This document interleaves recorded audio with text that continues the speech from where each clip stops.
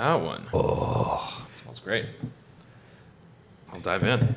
I maybe should taste this one second, just based on the smell. I'm gonna say that it's pretty sweet. I'm guessing. Maybe even looking at it. yeah. Okay. Right. Yeah, we'll go here first. All right. This smells like this, like very. This is like the dumbest tasting note that you can say, but it rings true to me. Where this is very grapey, which is like, yeah, duh, dude. Yeah, it smells and feels like a whole cluster influenced wine in some ways. The first thing I thought of was like that this smells like Gamay.